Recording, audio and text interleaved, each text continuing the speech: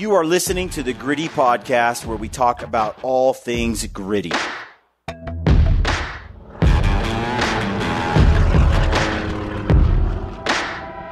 Welcome to the Gritty Podcast. I am Brian Call, and I am joined by Brad Hunt. Today's podcast is with Austin Bernsketter, good friend of ours who owns Grakksaw. Grakksaw makes the game bags we use. Yep. They make the boot dryers that we use. Make some skull hangers that are pretty freaking nifty. Yes. Maybe you haven't checked out. He was at the Western Hunt Expo, so we caught up with him, sat down, and did a podcast with him. And it was great as usual. Austin's a very, he's an engineer. Yes. And he just nerds out on coming up with cool solutions to problems. And fulfilling our, lightweight backcountry needs. Yeah. He's done a good job. Years ago, I got the game bags from Lampers, who got them from Austin. Yep. And we used them on a bear hunt. First time I ever had them. They were the size of a pop can, in your bag. They weighed about the same as an empty pop can. Yeah, pretty much. And they held the whole bear. It was like, man, the last thing I want to carry is a lot of game bags, bulky, heavy. Yep. You don't always succeed. And here you are carrying this thing just in case. 2-pound game bags, 3-pound game bags. But when you do, you need them desperately. So these bags were genius. And then later, I was talking about my sweaty feet, how you get wet in the backcountry and then you're stuck, especially if you're using an insulated full grain leather boot and it's late season. Even if you don't submerge your foot in the water, those boots will fill up with sweat day after day after day. There's nowhere for that to go for a guy like me. Combine my adrenaline sweat along with my hiking sweat. Within 3 or 4 days, my boots are so wet that they just feel like they actually were in water. There's nowhere for my sweat to go in under those conditions in a boot like that. And that's where Grakksaw comes in, because Austin heard that podcast and he's like, bro, I got you. Yep. And he shipped me this prototype. I tried it in a hot tent, fixed all my problems. The rest is history, although I seem to need to keep talking about it because when we were in Alaska, nobody had them. Absolutely. We ran into so many dudes out there that were there because they liked a lot of what we produce with our moose hunts in Alaska. Yeah. They followed the show, but somehow or another, they didn't follow the boot dryer. Yeah, and through the podcast, people have found out that I'm opposite of Brian. My feet don't sweat, but they're like, so I don't need the boot dryers. But then I'm like, all right, do you hunt late season? And they're like, oh, yeah. So when I use boot dryers, it's basically, one, to dry out the boots, but it's to put my foot in a warm boot when I get up in the morning. That's just it. Your leather or your synthetic leather, whatever you're using, it still soaks up water at some point, or can. And then that boot will freeze overnight. Mm-hmm. And it's terrible to try to put your foot into a frozen, even if it's all exterior frozen, it's still miserable. To put your boot in a nice supple boot, or foot in a nice supple boot in the morning on a 10-degree day is... You're starting off winning. That's right. There's a lot more to talk about, and we covered in the podcast. What we just said, we actually discussed in the podcast. So it's a little redundant, but trust me, it's information you'll want to get. Support Austin if you can, and if you're in need of these products, because it also supports us. Mm-hmm. You won't regret any of the things he builds. It's all excellent stuff, and I think you're going to enjoy this show. If you are in the need of hunting gear, and you are shopping at GOHUNT, use the code GRITTY over there. You will save, I think, 10% on almost all purchases. Mm-hmm. So use the code GRITTY over at GOHUNT for those purchases that you're not buying direct and so on. And you get points back for future purchases through the GOHUNT Gear Shop as well. Yeah, as you purchase. And then we have a bear tour. Yep. We're going to tour. We're going to 2 cities. We're going to Boise and to Missoula, Montana. Correct. Boise, Idaho, Missoula, Montana.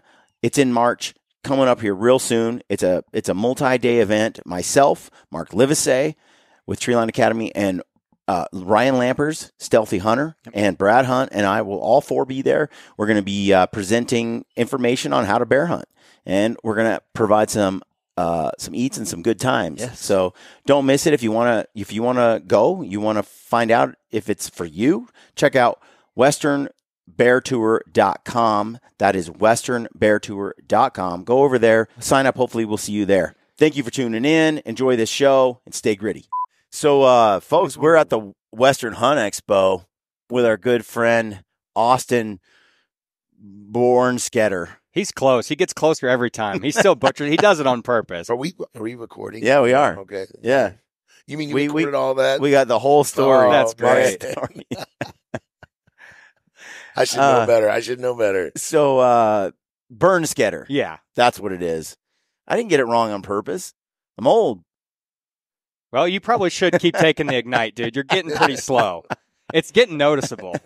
The black tea isn't enough. Hey, settle down. Settle down. We are here at the Grakksaw booth. Yeah. It's not very spacious, but it's here. Dude, this is a sweet location. Oh, It's a you great are location. I'm by Superstar Alley over there. I mean, you can't beat Swaro and Peaks and OLLIN. Sheep feet, OLLIN, yeah. Mountain Ops down the way. It's a great spot. Last year I was gar-holed down by the doors, so that was an experience. With no product? Yeah, I was like, hey, you can order stuff online, but we got nothing to sell. People are like, what are these? They just pick up the boot drawers and like, so you're selling these things? I'm like, well, I don't have any, but yes, I am. Yes. Oh, dude, we've come a long way in a year. You have, sort of. You have. No, you really have. In the last, so for folks who don't know about Grakksaw, Austin started this with meat bags. Yep. And you sort of the story. You had been using pillowcases like a rookie. And a Midwestern boy. He's my hometown boy. That's Missouri. Let's just get it straight, right? Two Missourians are on the podcast. If the quote influencers would have educated us better, then we would have known to have game bags. But they did a poor job of it. So in 2016, you guys are just used to dragging your deer to your side by side and taking it. Like, our game carts. The idea of breaking a deer down in the mountains was a little. Yeah. So you went out, experienced the flawed design of a pillowcase. Yeah. Especially when it gets wet. Yeah. Okay. 3 pounds of cotton. So then you came home and you came up with something on your own. Yeah. Rather than shop around and buy something that someone had already invented, because that's the Austin way, and came out with this and tested it. And you're like, dude, I'm onto something. Yeah. And then from there, you innovated, and then somehow you got it into Lamper's hands. Yeah, we talked about that a little bit. But yeah, I messaged Lampers when he was popular, but not what he is now. Not 60 people in line waiting to see Mountain Jesus over there. Right. But I've never seen so many grown men in line to meet somebody. He is amazing though. But no, so I messaged him and said, hey, Ryan, I got these game bags. They're super light. I knew he liked everything light. Yep. And he gave me his address. I sent him some, and it just so happened like 2 weeks later, you guys went hunting. Yep. So that's kind of how that. And that was kind of for me. We had been friends for a long time, but we hadn't hunted together. And he called me up 3 or 4 times, and he was like, yeah, we were going on this mountain bear hunt, him and Jeff Lusk, his buddy Jeff. And he's like, we have this cameraman. He'd been telling me about it for a while. And I've been encouraging him to film his hunts. I'd love to, I knew he had it. And he's like, he's talking to me on the phone. He says, yeah, our cameraman, he bailed out. We really need someone who can keep up with us, knows how to use a camera, can edit, and make a film, but, to come with us, and someone that can do it and we get along with. Do you know anybody? and I'm so stupid. So typical, Is this a trick I'm question? so dumb. I'm like, and I start recommending other camera guys. So he calls back again like a week later and says the same thing. And I'm like, did you talk to so-and-so? Nah, yeah, I mean, and he calls back a third time. Because Ryan doesn't say what he wants. He doesn't just come out and say, hey, do you want to come on this hunt? And so I don't know. Like, I'm just used to direct. Mm-hmm. Like, so the third time he does it, I'm like, it dawns on me. Like, my wife she knows me. Like, women, they're going to be like dropping hints. Yeah. She knows, my wife, I broke her of that years ago. If you want me to take you out, just tell me. Yeah.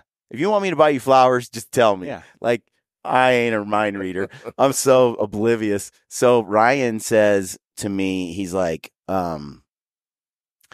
he says it, and I said, dude, are you asking me to go on this hunt? Is that what you're doing? Is this a date? Are you inviting me to go on the hunt and be the cameraman? And he's like, well, I mean, if you want to, I mean, I'm not asking but yeah, I mean, you could. So I was like, dude, you want me to go? Yes, I will go. Why don't you just ask? And he's like, I don't know what you're talking about. So I'm like, well, just so you know, I've just invited myself. I'll be there. And he's like, cool. So then we plan it out and talk about the gear and all that stuff. And then we hit it and we had an epic hunt. We killed 5 bears between 3 guys. Insane. And they were some giants in the mix. It was one of the most magical hunts I'd ever been on. The success, the bears we saw, the ground we covered, the country we were in, it was just special. And that was the first videos that I made of Ryan and I. And then we did a tar hunt right on the heels of that and shared that in New Zealand. A very safe, responsible tar hunt Dude, where you guys were adequately prepared and weren't taking unnecessary risks. That is by far the dumbest thing I have ever done. It looks sketchy. It was the dumbest thing. We should not have done that. Yeah. Looking back, I'm like, that's a full crampon situation. That was dumb. That's a ropes and crampon situation. Yeah. That was dumb. But looking back, I'm glad it's over. But I can think back to that moment thinking, you know, this is how people die. This is how. Did it ever run through your head? You ever thought like, please God, get me off this, and I will never do this again? Yes, yeah, absolutely. I would have thought that a million times. We had no pickaxe, no arresting equipment, no crampons, no ropes, no nothing. And the fall line was like 100 yards. It was steep, icy. It shifted. It was avalanchy. Everything was melting. And you fall 3,000 feet, 1,000 feet, 2,000 feet. It was just like all to get this stupid tar that Ryan shot. A 60-pound tar. He did not want to leave that tar. And then I ended up being the one shimmying out more than Ryan did. But we got it out, and it was a great story, and it was fun. But that was a dumb hunt. Anyway, that's about the time I was getting the game bags. Mm-hmm. When we were doing the moose or the bears, and we were boning them out and we were hanging them in the trees, these big orange bags, which no one had been using. And we were able to showcase them and test them. And what we loved about them is we are backpack hunters first, really remote. And most of the game bags on the market, especially early at that time, dude, they weighed so much. They're just heavy. They were super heavy fabric, and the shape, there was tons of extra fabric. Not only was it thicker, but it was unnecessarily large. And also bulky. Yeah. They just took up so much room in your pack. Mm-hmm. And then when you deboned it, okay, they didn't maintain a shape that's conducive to keeping the weight distributed in like a vertical manner in your bag. Yeah, like in most packs, you can fit two of the XL game bags side by side. 100 pounds of meat, and you're perfect. But your typical game bag, you put it in there, and all the meat without a bone on it, just gunny sacks to the bottom, and then it all congregates in one spot in your pack. And you have to use your pack to cinch it down just right to kind of hold it in place. But when you use your game bags, the only other game bags on the market at the time that I thought were doing a good job, and I can't remember their name. That's a lie, but I'm not going to say who they are because yours are better. They had a similar bag design, but they weighed a lot more and they were way more bulky. But they did give you the bone, the deboned sleeves like you had. So when I got yours and they fit in the palm of my hand, they weigh virtually nothing, and I could put a whole bear in there, and I would bring an extra so I could stuff the bear hide in there too, and we'd hang that up, keep the flies off of it.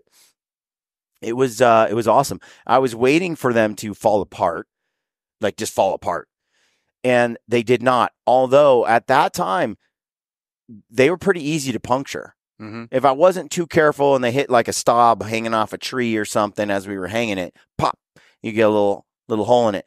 They were incredible. Like their tensile strength was like off the charts. Yeah. But their puncture strength wasn't so good. Yeah. Yeah. And that's the thing. If it's wet, that's one thing that does not help that. Like if it's wet, the fabric will puncture easier. Like soaking wet, which I don't know if many people know that. But. Yeah.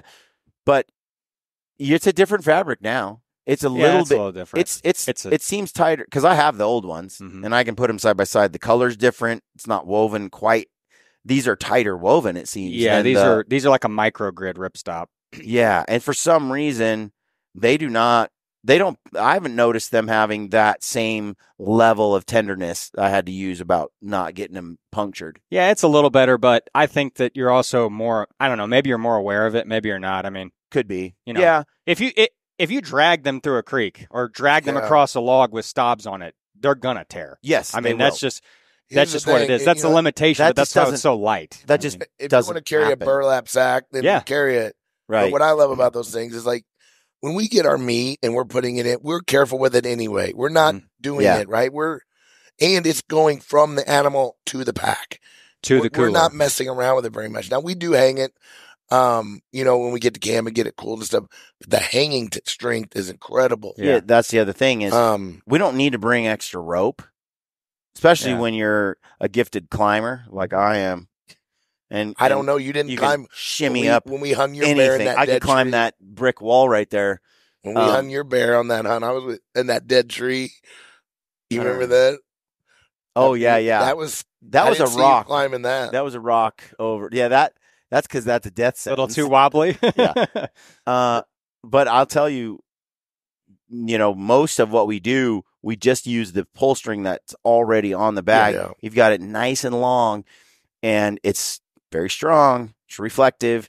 We can just shimmy up there, boop, wrap it around, tie it off, and man, I love them. I've loved these bags. And then you bring them home, wash them, and you reuse them. Yes, sir. I got these orange things all over my laundry room. I have washed those bags and reused so many times, and I never dreamed that I would have bought them for single use. Yeah, for a hunt. I no doubt about it. I've been surprised. I've been shocked at how many times I've reused them, even with the holes in them. Yeah. Like even when you get a small hole, it doesn't get any bigger. No, it kind of stays. And if you get a big hole, you can just tenacious tape it, or that's what I was going to say. I'll just put some fabric or something on the inside, or Suzanne will put a little patch right there on the inside, and then when I load it up, it presses against it. And the only reason that I want the holes plugged is the flies. Yeah. Really. I just don't want them to crawl in there in the spring, especially lay a bunch of eggs and stuff like that. And so it's really to keep those flies out. But honestly, I just don't get holes in them anymore. Yeah. Just don't get holes in them. I'm just I'm more careful, I'm sure, more experienced, but Lampers and I both, they're a lot tougher. Yeah. It's like Mark said. I mean, if you want to have a canvas bag the same size, it's going to weigh 2-3 pounds, for the whole set. So it's just your style of hunting. If you want to carry a super, super durable, heavy game bag with you, well, exactly that. Go buy some 200D Cordura and use that. But, so on this moose hunt that we're going to show tonight in the theater, we used your game bags. You sent us with some moose and prototype and caribou and everything. And you could fit a grown man inside. Like, I don't know what you're thinking with your dimensions on one or two of those bags. Too big on the, it's 60 inches for a moose leg. You could reduce it a little bit. 2 moose legs in one of those bags. This is the early trip when we went to, when we floated the river. Mm-hmm. The new ones were better this next time. Yeah, I changed them maybe a little bit, but yeah, the moose quarters are pretty big. It's like, I think I made them, they're 28 by 60, I believe. So it's a big. Well, you have to leave the bone in by law. Yeah. And it was legit though. The new bags. Now, those were bone in. Yeah. We didn't get punctures. We drug those moose bags. Is it a different material? It's a twice as heavy. It's a 40D ripstop. Yeah. Yeah, that was tough. We didn't have any issues with those bags ever. You feel them a little more in your hand, but and I tell people the ribs too. Like if you're cutting if you're leaving big, chopped ribs and big serrations on the bone, and you throw that in a bag, like if you have a lot of weight in there, you're going to rip through almost anything. No way. Over those time. are like sharper than a jagged knife. Yeah, they're extremely sharp. So the thing with the moose bags, I mean, I don't know. I wish you could come up with something a little better. Because can you just not? I mean, let me just tell you what happened. A bear came up and tore one open. Can you not make it a little tougher? I can't. Sorry, Brian. I can't help that. Yeah, okay. You just got to shoot the bear next time. Dude, that bear came and stole 2 of your game bags, two full quarters of your game bags. Well, who cares about the quarters, and man? I ripped them open, and then he buried it in a swamp. like a swampy tundra, buried it. Brian, that's why you're supposed to hang your meat high. There's no trees, dude. Well, no, it was tundra. That's a problem, yeah. I don't know what to tell you there. The other thing is there were a few trees, which we did leverage, but as we got closer to the lake, there were no trees. The plane was coming to pick up the meat. We got it on the beach, but that's when it got robbed.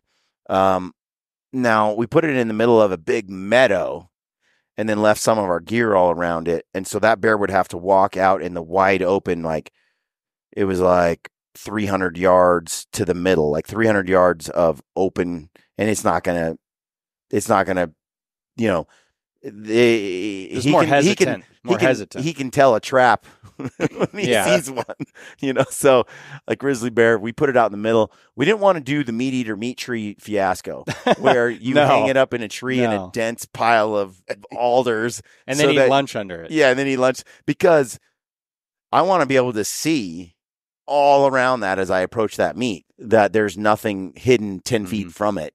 So we kept it purposely in wide open, glassable, approachable spots for safety. And we saw at least 6 to 8 grizzly bears a day. Wow.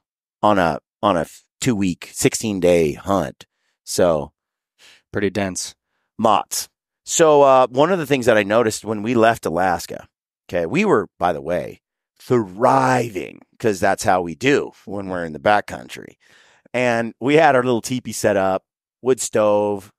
Boots would get wet just because you're in Alaska. You're wearing rain pants and all that. But every now and then you got your gaiters on, and then you just go in the water, especially on the third trip on the pack out, and it was pouring rain. Your boots get wet. It's almost unavoidable on a moose hunt like that.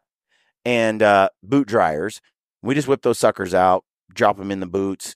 They didn't help much when we didn't have the wood stove, because we went out on this spike hunt. Brady and I, separated from Ryan, went light as possible, went after this moose, and we actually had run out of food the day before.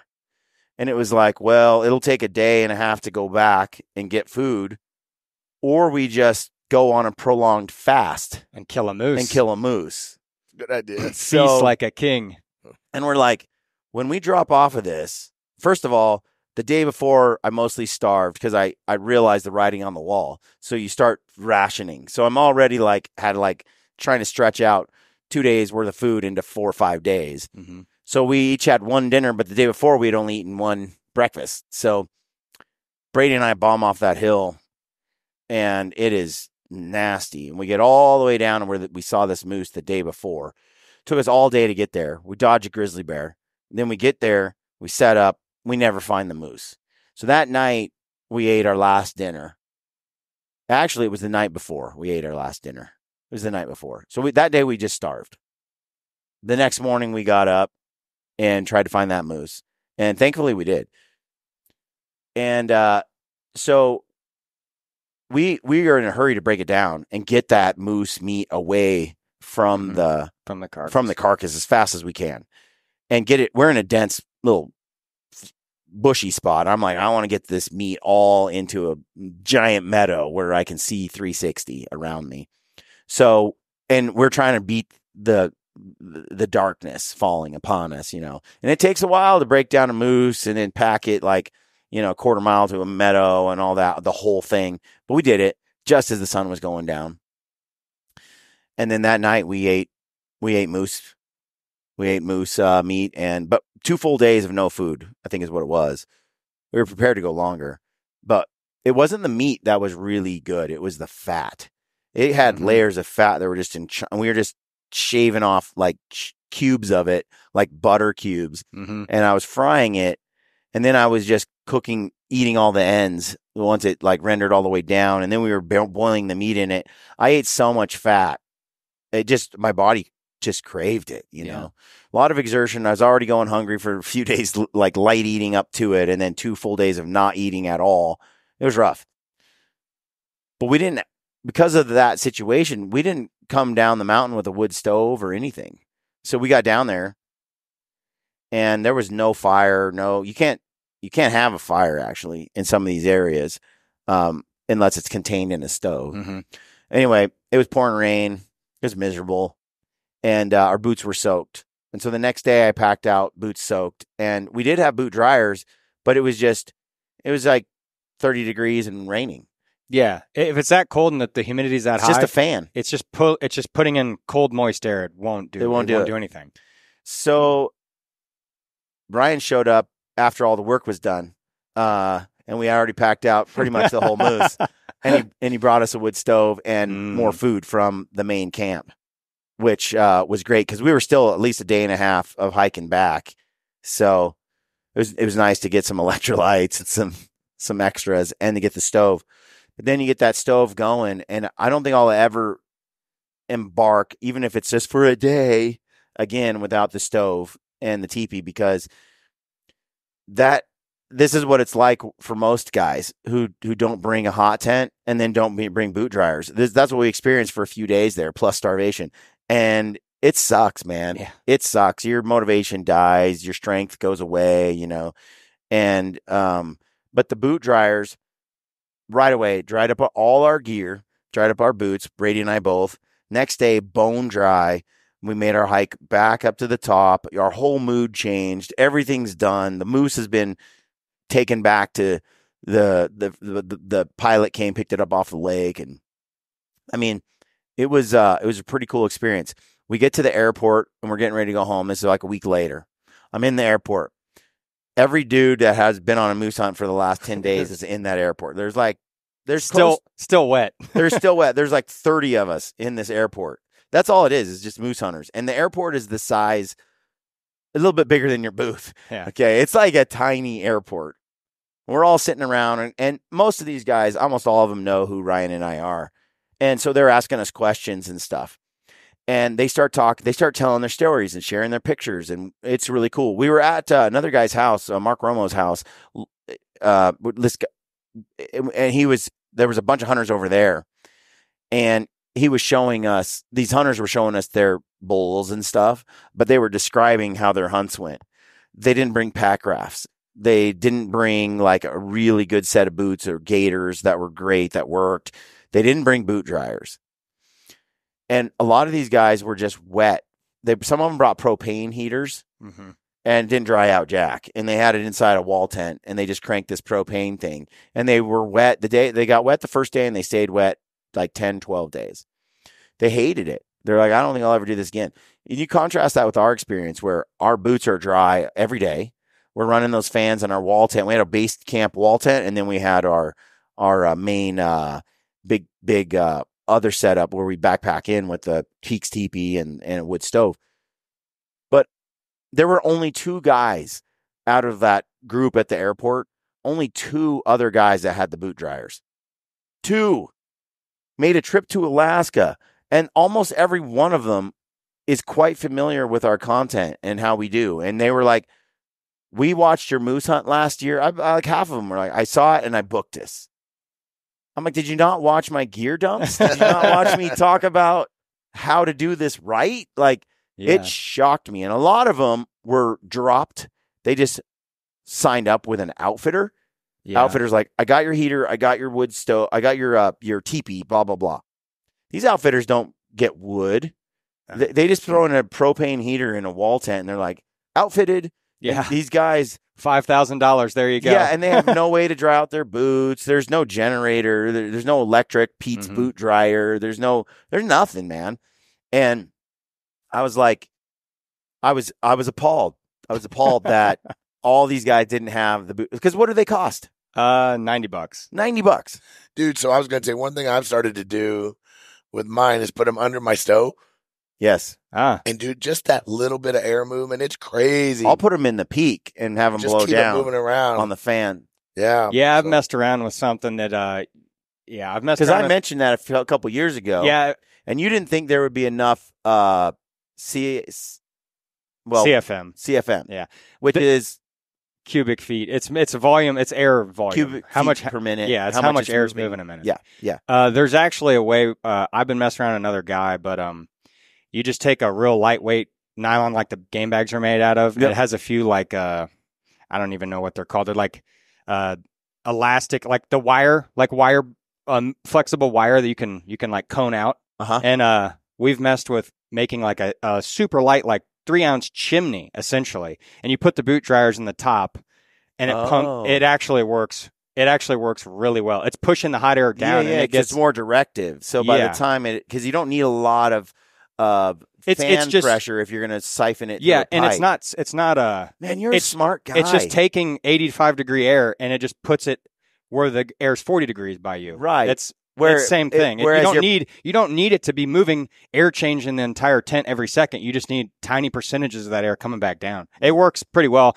I haven't released anything. I'm still far away from that, but it's a very simple product. I mean, dude, because I could see that because I still throw it up there on the mesh in the Peaks teepee, and I can still feel it circulating the air and getting a more even heat distributed through the shelter. But if there was a funnel that pushed it all the way to the bottom, that would then it indexes on a teepee pole. You just Velcro around the pole. That seems like pretty genius. Yeah, I've gotten to where I don't go anywhere without. But you also have. I mean, to be fair though, Brian, your power consumption's out of control. Like you're bringing in a car battery essentially. So look, not that they use that much, but you're running a lot of stuff. So actually, I bring one Dark Energy battery pack. Okay, and I bring the Rhino Tough or the Anker 3 Solar. That's it. And then I've been using a Night Core battery pack. That's about half the weight of the Dark Energy. That's what I'm running to. So I bring one of each. I don't trust the Night Core entirely. Not to stop working or not to like water issues or, where my Dark Energies I've had for almost a decade, some of them, and they're still cranking. They're still doing incredible. They just work. So, but they are a little heavier than some of the newer battery packs that have come out. So I've kind of split the difference. But yeah, I got 2 battery packs and a solar panel. That's not bad then. That's it. Yeah, and that's on a hunt like that. Otherwise, I'll bring one. That's not crazy. So it's amazing how much battery you're able to pull if you just using a three panel solar. Yeah, replenishing it every day. That's huge. Topping it off if you can. Well, it's amazing how long those things run on the battery pack. But this year, your Grakksaw boot dryers just sip. I'm not concerned about the juice they use. It's nominal. It's negligent. It doesn't matter. Yeah. Some people have been like, well, don't you want them to move more air? They're like, that doesn't move too much air. I'm like, no, because if you move too much air, you're going to either gain thickness, you're going to gain diameter, or you're going to gain, and if you gain those, you're going to gain power consumption. Yeah. And like if this thing's hogging, triple the power, like you're going to start noticing it. You're like, man, it ran for 2 hours and my battery pack dropped a bar and a half. Like you don't want that. Yeah. And if you run it in a hot tent with those fans, especially up toward the peak of the teepee, you're going to dry out those boots fast. Yeah. Now, if you're running full grain leather, I don't put them at the top of the teepee. Still too hot. It shrinks that leather too. It ruins your boots too quickly. Synthetic, like we use the Laponia and all that, you can just throw those up there. They're dry in 30, 40 minutes. If you're running a real full grain, like a Wild Rock or something like that, I like to just sort of put them up on the tripod about halfway up the shelter, throw those dryers in. And then I still dry out the interior without like burning through the leather. But synthetic, I just throw them in the top and let it just. Yeah, they can handle that. Yeah. But the boot dryers are, by the time I left that airport, I impressed upon at least 25 guys their need to have a pair of boot dryers to change their lives and a hot tent. So I brought them up on the pic screen, and then everybody took a photo because your website is so forgettable. Grakksaw, how do you spell it? What's it even mean? That nonsense name. So, but Mark likes it. Mark thinks it sounds good. It's unique, Brian. Yeah, he calls his company Treeline. Hey, yeah, he does. But he's got the voice that's unforgettable. So there you go. I will say this: once you have the name dialed, you don't forget it.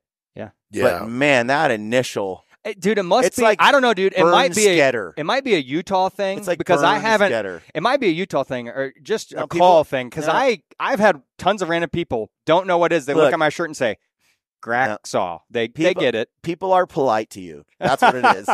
I'm honest. Okay. All right. So you got the boot dryers. Yeah. Like I said, I had a bunch of guys that we exchanged info. Some of them were friends of my buddies back in the States and different places. And they're like, I know you because I go to church with your buddy here and stuff like that. They all were like sending me photos of they're like, I can't believe I lived without these. Everybody I know that has a pair of them is like, these are genius. Should have had these a long time ago. And if you're a really sweaty foot guy, like you, like me, they are, because we were just in Mexico and I didn't bring them with me because it's Mexico. But dude, I sweat so bad by like day 4 or 5. My boots were pretty wet, all due to simply my sweat. Yeah. And they got so wet that every time I put on a fresh pair of socks and was ready, like they were sort of, I was compromised from the moment we started hiking. Compromised. My feet were just soaked. And so at that point, Brad brought his, and so I threw him in a couple of times and got him going and dried him out. And he was like, man, there's really not a hunt I want to leave them behind. They're too handy to have. Elk hunting, even if it's pretty warm and it's not rainy early season, I'm still going to bring them just for the sweat. And it's really important, I think, when you hunt when it's below 30, it's November, we're in some mountain hunt and you sweat every day and you're in I'll wear a 1600, what is it? Is it 1800, 800 gram Wild Rock? Yeah. Dang. That's a lot of insulation. Yeah, it is. And, I'll wear those boots and you're going to sweat. Yeah. But they're just so comfortable when you're glassing for 3 days for mule deer with the wind blowing in your face and it's like 20 degrees or -5 or -10, which it's been on occasions. When it gets like that, it's just, those boots are the way to go. But as soon as we go after that animal, or as soon as I see one of my adrenaline spikes, gushing, my feet gush, and then those boots, a beautiful image, isn't it, Mark? Those you should be in the same tent with those us. boots are what are the smells like in there, it doesn't dude? come with just wetness. Well, think about it. When it's that cold, He's toweling himself off where does it go? Where does the sweat go? I don't know. There's nowhere for it to go. And that's why those boot dryers at that, plus your boots freeze overnight. Yeah, that's always fun. Frozen solid boots are great. To me, the mule deer this year, oh man, hard as rocks. So this year, by the way, I've been wearing crispy for a really long time. And my favorite boots by far, they have, you can waterproof them or put a coating on them or whatever. And I have been using like the crispy brand stuff. I've tried a few other ones as well. And it doesn't last very long in my experience. A few days on a hunt and the moisture wicking oil kind of stops performing so well. So this last year, I just went to using bear grease, all bear grease on all my boots and heavy doses and just loading it up. My boots are performing 1,000 times better. All the leather boots, 1,000 times. Like bear grease has been, it really becomes part of the leather in a way that the other stuff doesn't. Yeah, it probably still allows your leather pores to breathe, though. That's the problem with beeswax, like whatever that snow seal. That's the problem with snow seals because that beeswax actually totally blocks the pores. So that's why then your feet, they're waterproof, but then you're just getting your feet wet from your own sweat because your boots can't breathe at all. And I think it might go through and clog the Gore-Tex liner as well in some way. I'm not sure. All I know is I experimented with it, and I'm in love with the bear grease. I mean, I'm putting it on the rifle as well. I'm putting it on everything, and it's better than anything I'm buying.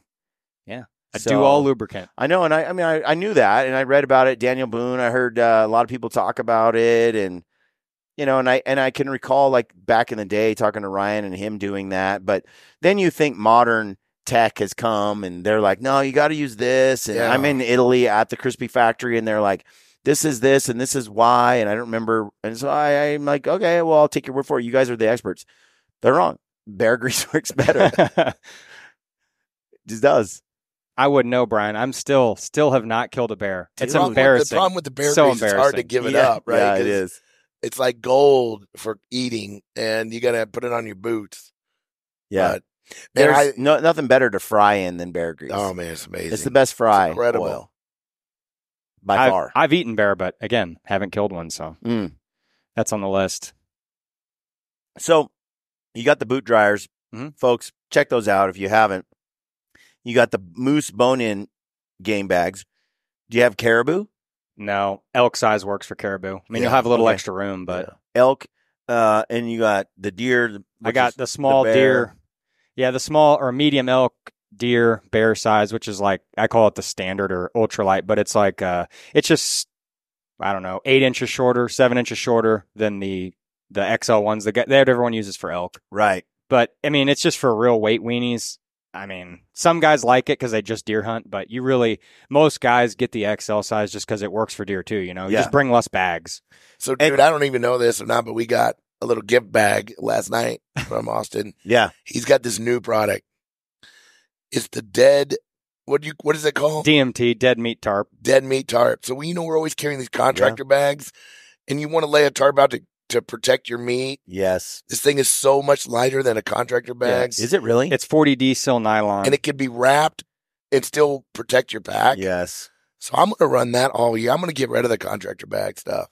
That's versatile. And it's a tarp. Dead meat. So you could get under it. So these corners are overdone. It's 200D. It's overdone, but you will not tear this. And I made it like that so you could stake out. Like if you had to leave your pack overnight somewhere, you could just stake this over your pack. If it's pouring on it's a legit tarp. Yeah, I mean, it's like a mini tarp. It's a mini tarp. Yeah, it's not. You don't want to sleep under it, but it'll keep you dry. We do contractor bags for this very thing, and if they weigh more, actually, yeah. But I like the way that you can.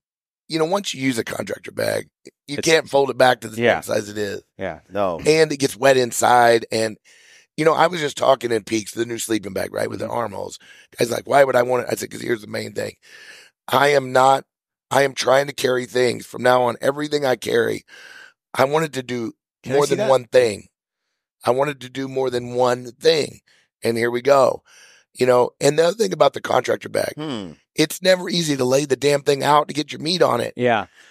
No, it's not. And they blow in the wind so easy. Like, I wouldn't even stake these. I would just tie, and I've thought about including string with it, but everybody has their own preference. But you just put your string on here and do a prusik or whatever you want. And then that's how I would use it. And then you just tie it to a tree or rock, whatever. You don't even need to stake it necessarily. You just tie it to even something. The way it just lays out. Do you think that could be a ground cloth you sleep on? Oh, shit. I don't know. It's 36 by 60. Yeah, you could. It's pretty tough. I mean, it's a 40D coated nylon. It's pretty tough. I mean, most tents are closer to that 30D. You're huddling under the tarp, and you got your pack, and you don't want it wet, and you just throw it on your pack. Yeah, I love the idea. of it. I made it because when I pretty much just solo hunt elk, and when I'm not in Grizz country, just black bear country, I take my Tyvek ground cloth or whatever I'm using, whatever ground sheet I'm using, and I roll it up every morning and I stuff it in my bag. And I have a contractor bag too, but I would roll that up and I go, if I kill something, I take my ground cloth, unroll it, use that as my meat tarp essentially, and then bring it to a creek, cleaned up, whatever. If I'm hunting in Grizz country, I don't do that. I'm not wanting to sleep on something I just butchered an elk on. Yeah. That's why I made this. That was one of the main reasons. It is a good product. It's simple but effective. I was thinking because I see it and I'm like, Tyvek, how does Tyvek compare to this? Pros, cons. It's lighter. Tyvek's lighter. Yeah, but it won't wash off as and easy. It won't get to that size. No. It'll wash off loud. a little. It sounds like lightning. Yeah, you gotta pre-break it in. Yeah. Interesting. And then a lot of guys, I don't know. I'm not saying every backpack hunter should carry it, shouldn't carry it. A lot of guys, though, if they're truck hunting, especially, or just spiking out, coming from a trailhead, bring it. It's 5.5, 6 ounces. So Yep. So before we talk about the skull hangers that I never talk about, but I should, let's talk about your textiles. Okay, so so see that buck over there, by the way?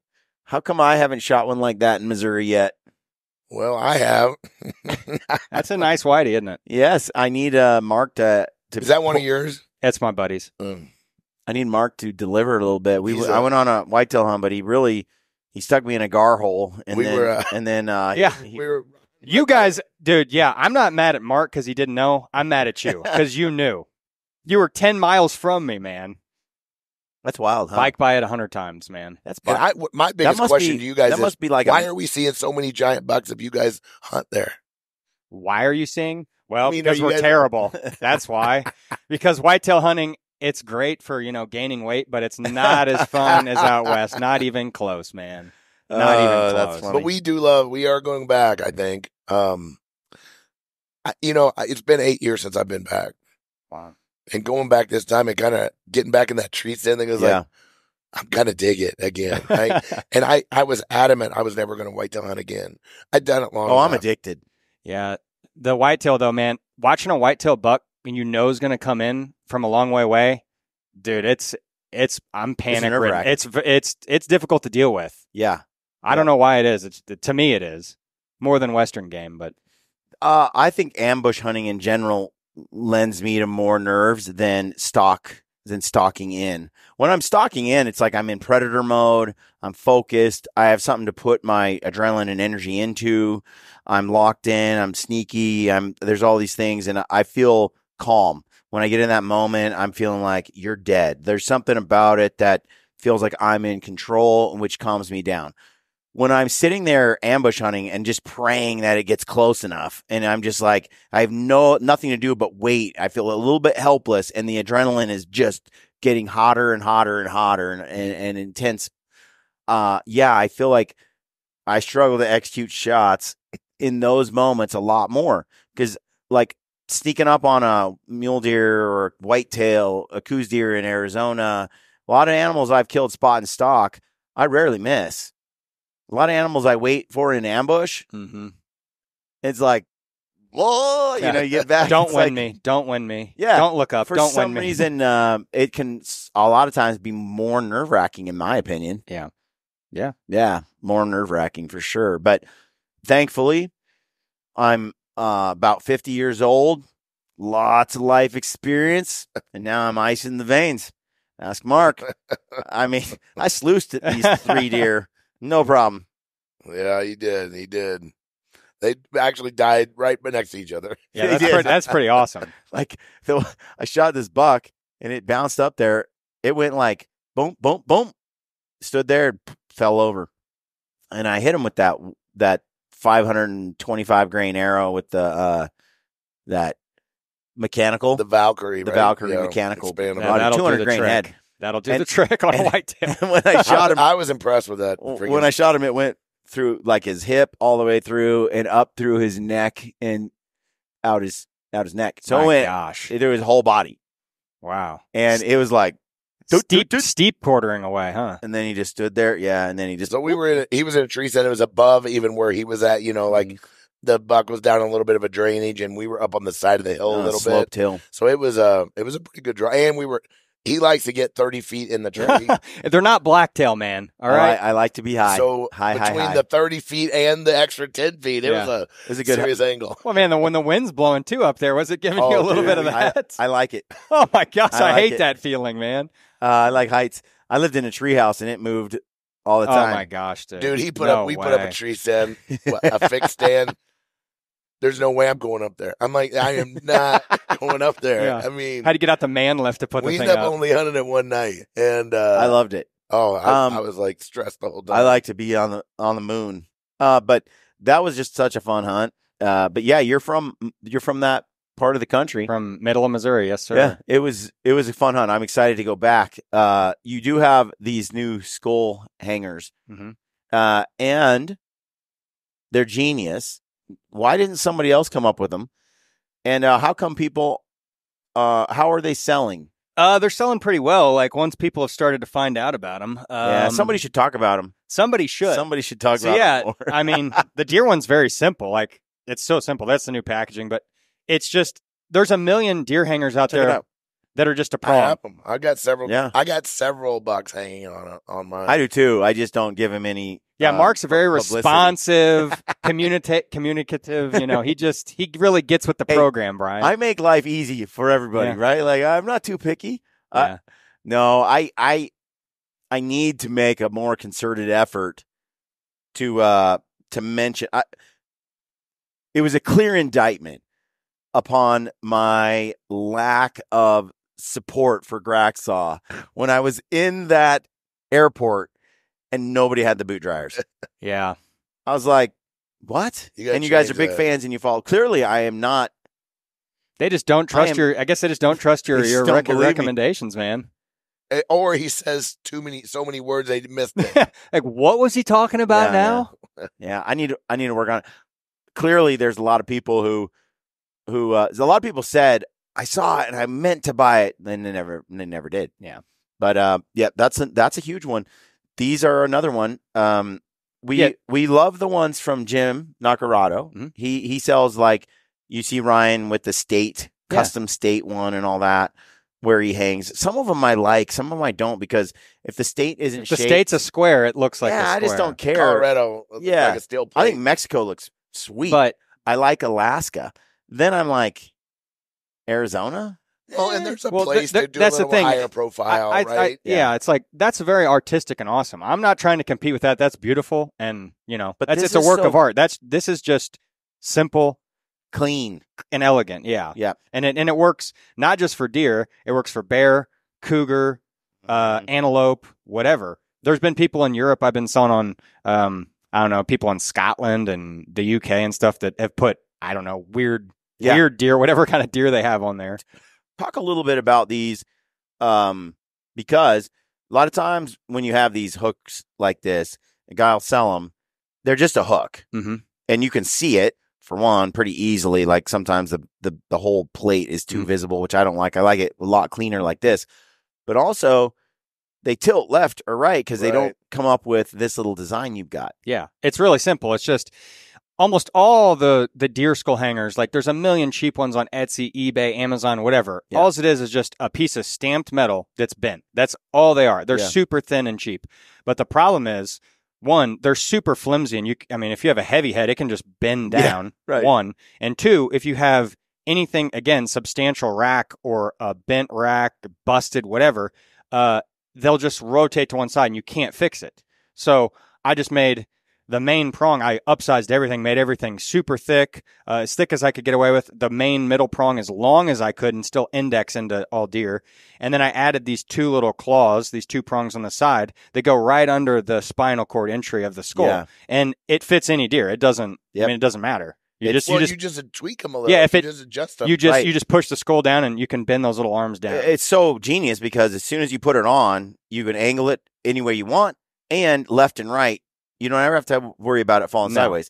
And I've been known to shoot a couple of one-horned animals because or little, because a big spikes look good on them. A big 360 it really exaggerates. A big 360. Yeah, bull. dude, that's really the selling that point. Is the 45-degree angle it's at. It's looks really clean on those spikes. Look, when it's a big 350 bull that broke off an antler, I'm going to shoot it.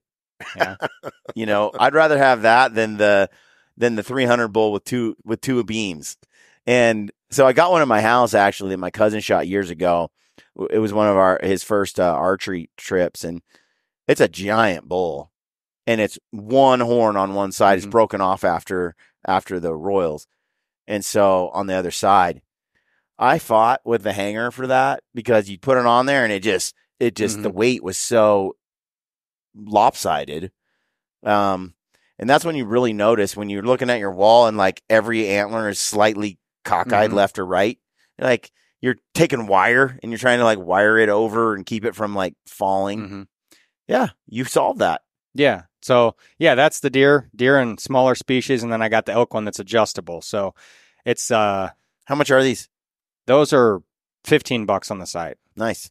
It's crazy good. Pretty, yeah. I recommend you guys get when you do it, get 3, keep them. That way you're ready to go. Yeah, they come in 3-packs too, and I think the 3-packs good. are discounted a little bit. Oh, how do you like the bear, the look of it with the bear skull? It looks good. Lots of people don't put bear on the wall, Yeah. Lots of people just put it on a pedestal or a desk or whatever. But if you got a bunch of them, you need spots for them. I think it looks great.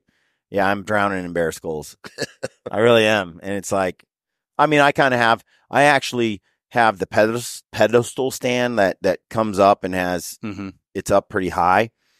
And I ended up gluing the mouths open, all the jaws open, because I like that open look. And then I just stick them on those pedestals, and then they're all in a line, and they're just like jaw after jaw open and that stuff. Looks cool. It's super That looks cool. Yeah. Yeah. Yeah. The elk one, it's adjustable. I made it so the teeth don't hit the wall, the back of the brainstem doesn't hit the wall, and you can get rear tines like on smaller bulls. That's a smaller bull over there, like whatever that is, a 240, 250.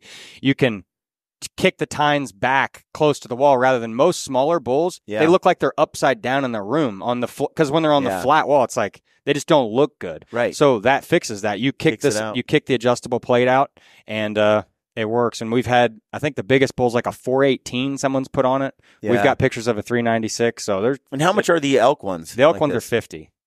Yeah. And it's literally 1 pound of steel. I made them 15.99 pounds shipped so I can ship them first class. Dude, this is legit. Legit. I just got that. So I got my New Mexico bull that I boiled instead of mounted. I'm going to put him with that because now I just got it sitting around. Yep. Yeah, and it doesn't go. That's kind of a one-horned freak. No, that was this year.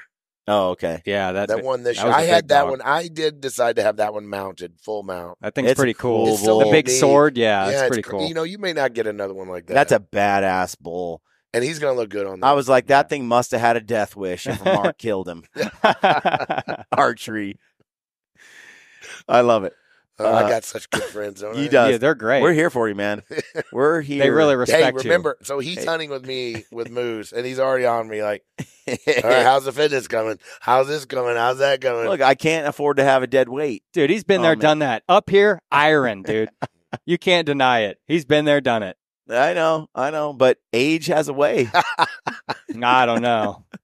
No, we're going tonight in the theater. We're going to showcase the movie with Brady and Lampers and I. And you're going to see, Mark, how serious this hunt is. And all I saw you guys walking across some open tundra with Lampers locks blowing in the wind. That's all I saw in the trailer. Someday I'll be able to have someone film me and make me look. And so that's the thing. I'm the only river runs through it. Dude, I don't know, man. That hair flows nice. I'm the only dude on our posse that films him besides Brad. And this is what I get. I filmed his whitetail hunt. I appreciate that. I got his mule deer way better than he got mine. Ryan and I had a heart-to-heart in Mexico, and he said, "You're right. I need to do better in film. Wow. I need to touch the camera." He actually said that. Yeah, and then he filmed the whole like next 5 days. Wow. And he downloaded a bunch of software, and he ran his phone, and he had a 360 camera, and he captured his own kill shot. Wow. And then he recorded all this instant. I'm like, who are you? Yeah, you've changed. What the hell? Wow. No argument whatsoever. Yeah. You're right. I'll do better. Yeah. Perfect. What the So I think he could sense Mark Livesey was... I was coming on strong. Yeah, he's coming on strong. About to take the role over. Yeah. No, it's... I mean, I'm already killing bigger mule deer than him, and he's... I mean, I hope he hears this. And... he can't stand it. He can't stand it right now. Yeah. He'll probably kill like a 250 next year. Are you in the 200 club? You've killed a 200? No, not mule deer. No, Mark's got two giants in a row. 2 years in a row I've had good luck. And Lampers didn't. One with Brian. Lampers got skunked 2 years in one state. Not the best in the other. But he'll find his mojo. You know that's who he is. You know what exactly what will happen. Yeah, you know it's going to... It's a matter of time. Instead, he just made up for it with like a record coos and a giant archery bull elk. You know, fourth largest coup probably ever killed, or something crazy like that. That's crazy. Yeah, I'm gonna enjoy. I've got to take my time in the light while I haven't. Because it's going to be It'll be stripped quickly. Short-lived. That's right. There's already a lot of moose chat. I'm like, Brian, are going to. Oh, when you kill a giant mule deer a couple years, great mule deer 2 years in a row, and Ryan didn't, you have to rub it in and rub it in and rub it in. That's the rule. I'm not letting up. Yeah, that's the rule. Pedal on the gas. Yeah, it's beating someone who's better than you. You beat them like you milk it. You play somebody in pool and you beat them in pool and they're better than you. Don't ever play them again. No. You just played them once. That's you beat them. We're that's done. It. Yeah. No, I mean, look, you can hear it on the video, by the way, like the crap we give each other, like with Brady and I, it's endless. Like some people say I'm mean. I refute that. Like I disagree with that. Like I'm not mean. It's just a good ribbing. I think that this is like, I want you, if I miss an animal, I want you to rub it in. I do. I want to be shamed. That starts a fire in me. Like, pisses me off. And I get better. If you were just like, everybody misses, it's fine. Yeah, I don't think you're helping me that much. Hang tough, Brian. Yeah, hang tough. When I missed that bear, bear from the camp, I mean, disowned. It was a freaking shot, right? It was a shot, and he didn't even let. It was within. What are you doing? How did you miss that bear? You're gone. I'm like, because you were supposed to dial my scope and you didn't dial it. Oh man. Yeah, that's the gamesmanship. Purposefully not dialing the scope. Wow, he Brian. stresses me out. Like I've missed 2 bears with him. Hey, I don't. He's just right over the shoulder. I'm in it. And I got the camera going. I'm like, don't miss. I got the camera going. Did you see that video I did with Pedro? Probably not. But Pedro just published that Alberta. Oh, the one mule deer hunt that we did together. I haven't seen it yet. All I do, he missed. He missed a buck at 30 yards, like full draw. Just missed. So yeah, for the next 3 days, I made fun of him, and he was like, he has this part in the movie where he's like, why is he so mean? Why? And it's like, great, Pedro. Yeah, you do owe him for the AirPad stuff, though. I do, you right? Owe him, you should. That's a few years of getting back at him, probably. Yeah. No, I think I know for me, competition drives me, like big time. So does somebody. You become like the people you're around the most. Right. That's if I was the best hunter in our group, would I become better? You know what I mean? Like it's you dominate everybody around you, but when you're with somebody who's exceptional in a lot of ways, you're just like, man. Yeah. You don't want to be the best in the group. You don't want to be the worst. Those are the 2 spots it's hardest to improve. Right. At least that's like in jiu-jitsu. Like, you're the worst person in the gym. You're never going to improve. You're just getting smashed. Yeah. And if you're the best person, you're just, you're not learning much. Yeah. Yeah. I think it's true. I think that, like with Grakksaw, come up with this business. What drives you? Are you driven by the business side? Like, a desire to succeed or prove anybody wrong, or is it just purely like I enjoy building things, or is it a combination? Like, I don't know. I think it's a combination. And I mean, at first I didn't think I was going to sell anything really. I mean, well, that's how it felt. Yeah. Like, here's some game bags. If you could sell a bunch for me, great. Yeah. That's pretty much what I'm was. like, where's your website? What website? Hey, the website's pretty clean right now. It's a lot cleaner than it was. For like a year, there was like no website.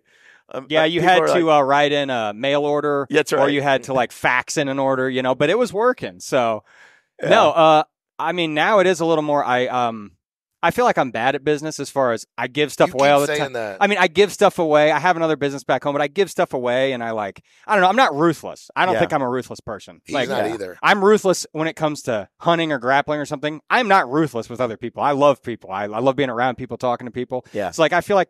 Maybe that holds me back. Maybe it doesn't. I don't know. But now I love it. I love the design and building new things that don't, like some of the stuff obviously exists. The meat tarps and game bags and stuff that exists. But I really enjoy, I have a lot of things I'm going to make and I'm in the process of making that they're not out there. And I enjoy it. I enjoy figuring it out. And I do want to be, I am driven by, coming here, like seeing these companies, like there's some amazing stories here. Like Peaks. I mean, Peaks is absolutely incredible. From 2016 or whenever they started, like it's absolutely crazy how many guys are working there, how awesome the products are. It's like yeah, that drives me. Like I want to up my level in this world and get to something like that. Cause it's powerful. It's awesome. We talked about that the other night because we got it. You were at the party. Yeah. The Peaks party last night.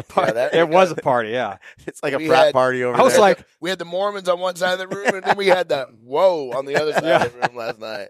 Brian's like, yeah, come over. We'll just eat a light dinner and then we'll podcast. And I'm like, dude, there's no way we're podcasting. There's 35 people here. I missed the memo about the party. I showed up at the house. I'm like, I'm not going to name company names, but there was a wild side of that room and there was a not.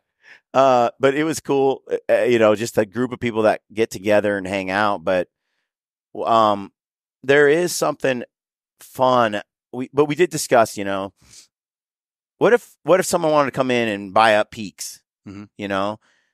I don't know. There's things about it that are so rewarding. Money can't buy. The brotherhood that we all kind of have over there, the group of us that are involved on the board, and the ideas. And Ryan and I do tons of testing, and now Mark too. Not that his input's that useful, but oh my gosh, we all are part of this great team, and it is just it is so rewarding, and to see it grow. And I think it's just that sort of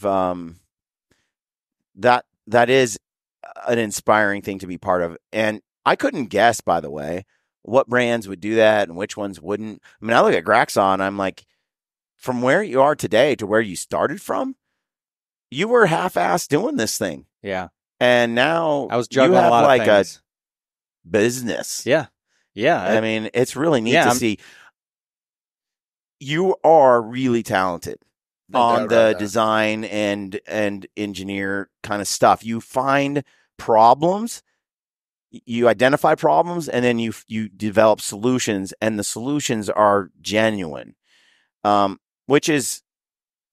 why I think Peaks has been successful. Mm-hmm. The sleeping bag. I'm like, I would never thought of that.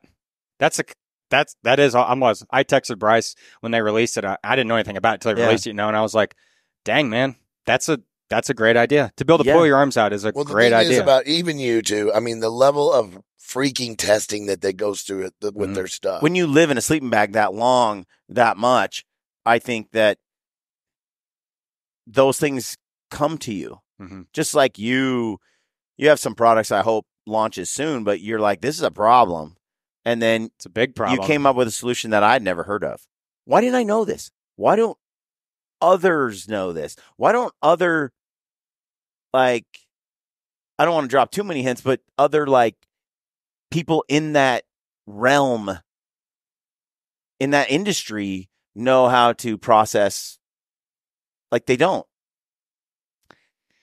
I don't know. I mean, I think it takes doing it. I mean, like you're saying with the sleeping bag, spending time in the sleeping bag, spending time doing something. Like you see, you spend a lot of time doing something. You see the problems. I bought a ton of deer and elk hangers, and I prototyped a ton, hundreds. Yeah. And I'm like, they're. I don't know. I don't know why nobody thought to put it behind the eye bones. I don't know. But see, that's the thing. That's just you spent money. But a lot of guys would be like, I'm going to make a hanger. I'm just going to design something. I'm going to do it. Is it the best? Maybe not.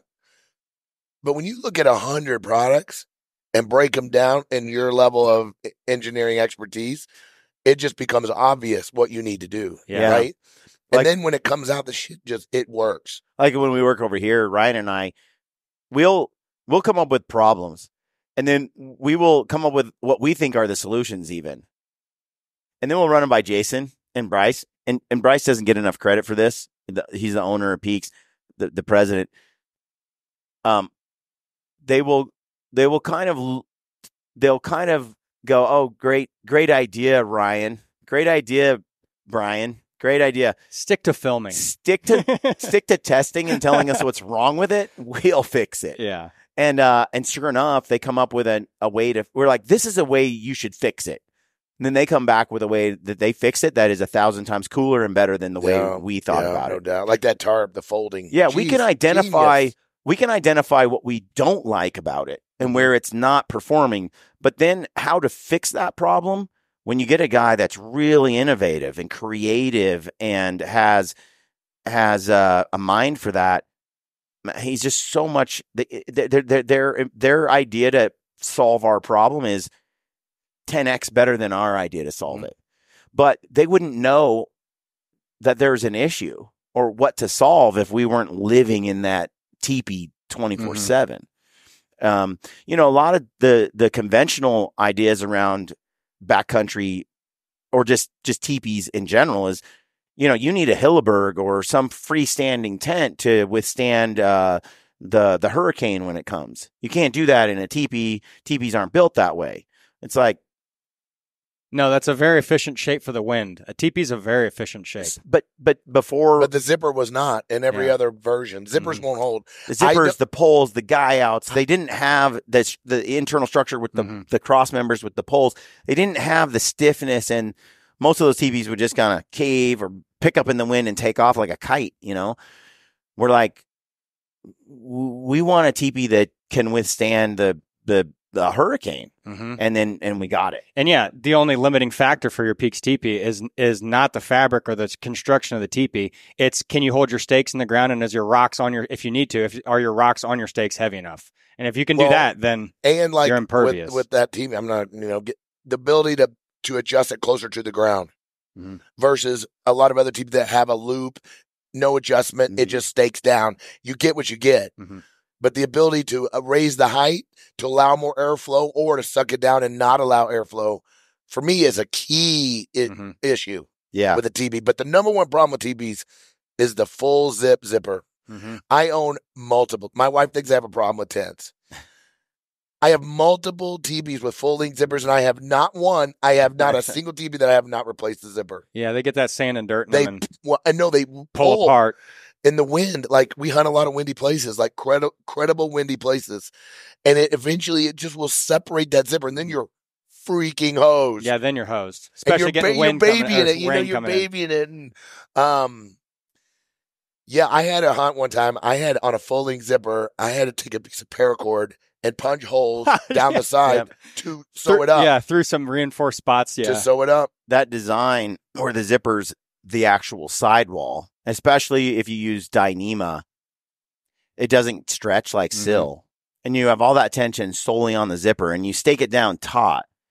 And then, you know, you're running it. And then as you close it, you're putting all that tension back into that zipper. It's cold. And when that zipper fails, you just got a willowing window. Oh, you got it. And like Mark said, you got to then like punch holes, stitch it shut, whatever. You otherwise you have no shelter for like 10 degrees. That happened to Ryan and I multiple times. Nothing made me more angry than a zipper that failed.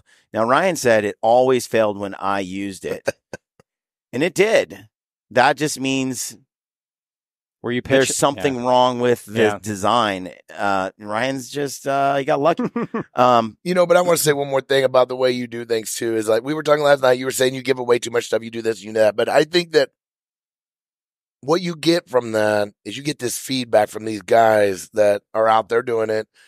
Not that you're also using it as well, but I think it's the right approach. I mean, I told you last night, I mean, you can market. You can do all the things you want to do, but when people that are doing it at a high level it's not even a high level, it's the number of bats. I was talking to a dude yesterday, it was coming, man, I want to be more like Lampers. I said, dude, you got to understand something. He hunts 100 days a year.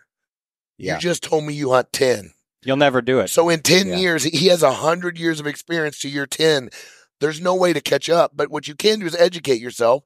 You can become better other ways, but you can't catch up unless you have that time. And I think that what you're doing with your products and getting them in the hands of people that are doing stuff at a freaking level, your products are getting better and better and better because of that, in my opinion. Yeah, and I was blown away. I've had some people stop in that I know of, in the industry and stuff, and stop by and say, hey, I use this or I use that. And I was like, wow, I was blown away. Not that you guys aren't cool, but there are some other cool guys, and just even hardcore hunters, like some hardcore guides and stuff. Like there were some 10th group SF guys that used my boot dryers. Like, that's cool, man. Yeah. There were some smoke jumpers that stopped by. They're like, dude, I was giving these. He said, we had 2 pairs and we're giving these between 20 guys on a fire we were running. And I'm like, that is cool. Yeah. That's really cool. No, it's one of those products like the Peaks Gators. Ryan and I ran for a couple of years, and Bryce, it kills Bryce because we're like, not ready, not prime time. We've done this, we've done that, not ready.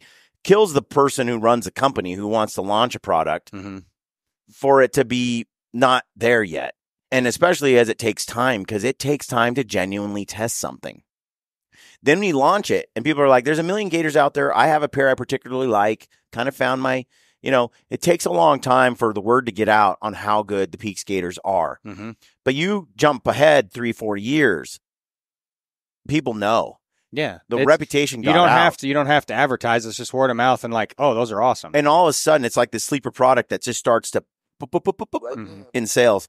I see that with your boot dryers, right? It's got this slow growth over time, but now you got special force dudes, you got fire jumpers, you got like anybody who goes out in the backcountry and spends some time hiking is going to mainstream. And I always wondered, why, when I first mentioned it on the podcast, why hasn't this been invented for backpacking? And I'm like, am I the only one with sweaty feet? Am I the only one that gets wet boots? Like, I don't understand this. But I think it goes back to, for that, people felt like they needed a heating element. Yeah, they felt like they needed a heating element. And also the portable battery technology 10 years ago wasn't here. Even 5 years ago, the performance was garbage compared to what it is. Well, 5 years ago, about 5-6 years ago was a break point. And then it started getting like, now you can reliably bring portable energy into the backcountry. I was talking to a friend yesterday who's a big-time backcountry guy. And he's like, how many battery packs did you take with you to Alaska? And I'm like, I brought like 2. He's like, no way. You were there like 16 days. I'm like, well, how many did you bring? I was just curious. He's like, I brought like 9 fully charged. Wow. Because he's like, I use so much per day and I know what that number is. And I said, have you checked out a three panel solar panel? He's like, solar's, it doesn't work. I'm like, well, in the last 2 years, maybe 2.5 years, that tech jumped. It jumped. And it's jumping now with the flexible ones, the rollout ones. Now I'm like, I'm hearing every week about the performance of solar panels that is just crushing what it used to be. We better let him sell some stuff. Yes. No, my little brother's supposed to. I don't know where he's at. But I was going to say, like, it's jumped, and now that it's jumped, it's legit. Look at okay, we're wrapping up this podcast. Oh, no, we got a lot more. You got here. You just take that. I'm serious. Just take it. All right. Nope, it's great, dude. So where can people find Grakksaw? www.grakksaw.com, GRAKKSAW.com. It's not a mouthful. It's easy to say. Everybody knows how to pronounce it, and it's a cool name, Brian. Here's the thing. A lot more original than gritty. Yeah. I like it because you remember it. Yeah. It's like, it's rememberable. Yeah. I like it. I mean, it's not as good as Tree Line, but it's close. It's up there. I love it. That's where you can find us. I got an Instagram too, but I don't really do much on there. All right, man. That's it. We're going to roll out. Appreciate you, man. Thank you, guys. Love having these conversations. Awesome. It's cool to be friends, partners on all this stuff. It's fun. Thanks, Mark. Folks, thanks for tuning in, and we'll catch you on the next episode. Stay gritty.